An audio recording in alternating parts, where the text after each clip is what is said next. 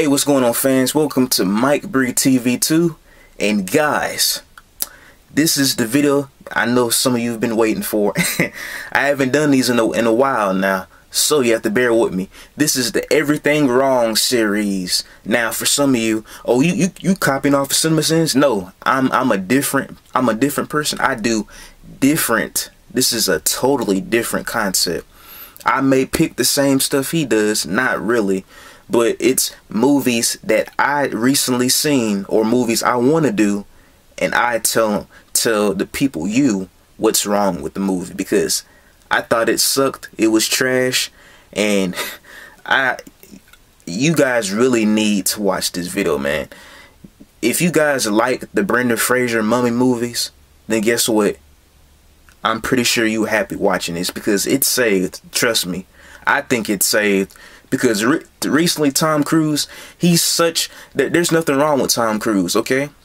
I like some movies that Tom Cruise has been in, but as he gets older and older, if he doing these generic action films, it's like I can't take you seriously, man. It's like you doing the same stuff, and we know you gonna survive because you a superhero. You don't get hurt easily. You're not vulnerable like Edge of Tomorrow. I like the Edge of Tomorrow.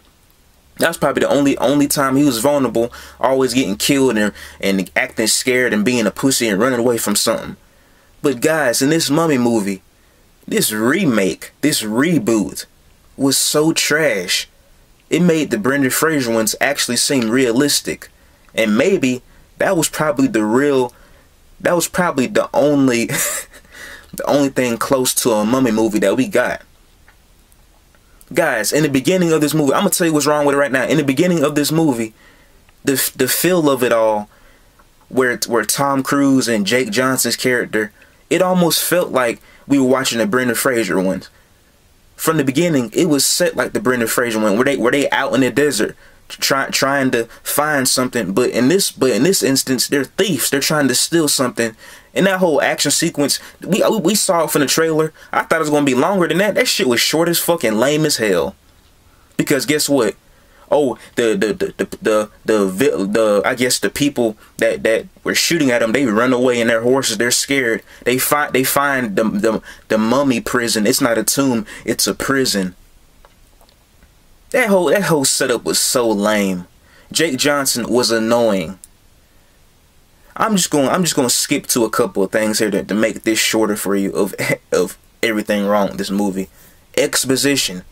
The tone of it is so goofy and so lame because Tom Cruise is a generic actor. It's like, my God, I think they could have chosen a different actor, and maybe if they would have changed the storyline, they actually could have made this Mummy movie actually likable and pretty cool. But because they didn't do anything cool or new to it, no twists, and it's generic Tom Cruise after Jack Reacher 2. I didn't see Jack Reacher 2, but that should have told you, oh man, this about to be trash too. Jack Reacher 2, trash. I didn't watch it, and this movie is trash. Long story short, to sum this movie up, in the end, spoiler alert, I don't care, Tom Cruise is the Mummy. I think it's the second or third trailer where they showed Tom Cruise turn into a monster and choke Princess Amenak. So we already saw that in the trailer from what I saw. So I already knew Tom Cruise was the Mummy. So this whole movie was an origin story of Tom Cruise becoming a mummy. And at the end, Russell Crowe, the only cool, that was probably the only cool part of the movie. He played Mr. Jekyll, Mr. Hyde.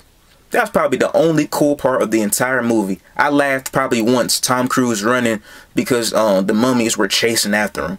But guys, Russell Crowe gives exposition, cause you know in these lame generic action movies and mummy mystery stories, every time what does the narrator always say? Oh, the main character, he's cursed or he's a monster. He's gonna have to live like this. And they show Tom Cruise out there in the desert by himself with a drape, with like a drape over his head. He's like, he's a monster now.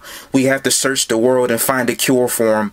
So you know we'll come back to Tom Cruise because they're gonna make another one. It was like, man, bull BS. I don't care about all that.